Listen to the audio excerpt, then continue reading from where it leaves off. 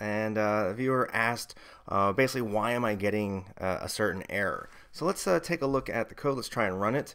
This is based on my Space Invaders tutorial. I think this is week 4 or 5. So let me run this in the terminal and see what happens.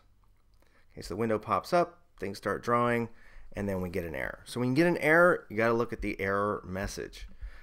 So if we take a look here, it says error is in line 99, so it's trying to tell us where there's an error. And here's a line, if y is greater than 275. So the first thing I'm going to look at is the syntax correct?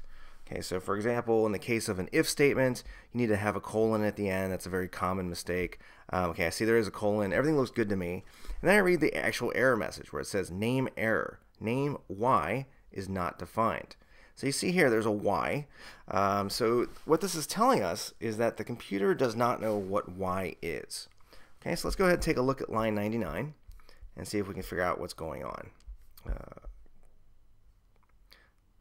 So we've got some code here. This is the main game loop. And there's a good comment here, moving the bullet. So if the bullet state is fire, so we're firing the bullet, calculate y. So here's y is defined. So it's going to be a little confusing. So the y equals the bullet's current y coordinate. We're adding the bullet speed to the current y location, so that'll move it. And then we're setting the y. And this next line here says fired bullet disappear, reached border, and ready to fire again. So if y is greater than 275, hide it and change the bullet state to ready. So basically what that says is if the y coordinate is past a certain point up here, basically hide the bullet and say it's ready for firing. So the question is, why are we getting this error here on line 99? Because clearly y is defined right here. Okay, so this is one of those things where you have to think about what's going on in the program. So if the bullet state equals fire, so there's the key thing. If the bullet state is fire, then we calculate y. What if the bullet state is not fire, which it is not when the game begins? Y is never calculated. Okay, so when I get to this line, y was never calculated because the bullet state is something else. So that's why you're getting the error.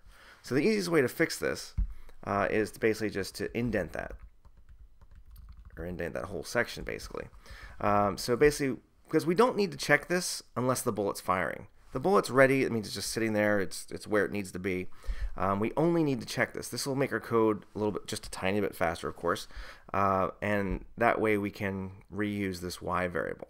Now, if we want to get around that, if for whatever reason you felt that you really needed to do that, instead of using y, because it's defined inside here, we could just say, we could do bullet.y core.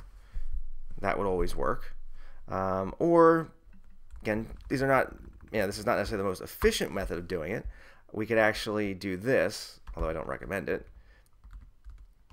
We could put that there. But it's kind of a waste of clock cycles because we don't need to calculate this unless the bullet state is fired. So basically that is why you got that error. So I'm going to put everything back just the way it was. And so like I said, the easiest way is just to indent. And then we'll test it and make sure it's working. Oops. So I'm going to save that, run it again, and see if the bullet disappears. Okay, that's that. So thanks for the question.